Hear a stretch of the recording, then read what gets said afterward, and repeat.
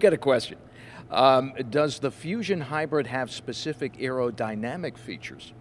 Gil, come on in here. Yeah, Let's we look at do. this I vehicle mean, here. Can you point it out? Something as simple. If you look at this fog lamp opening, the base vehicle, the base Fusion, has an opening. They actually use it for heat rejection on the cooling system. On the hybrid, we didn't need that, so we closed it off. So like that in highway driving, it improves your aerodynamics. Every little bit helps. Our wheels and tires, we have low rolling resistance tires as well. Come on over here. On this side, yeah.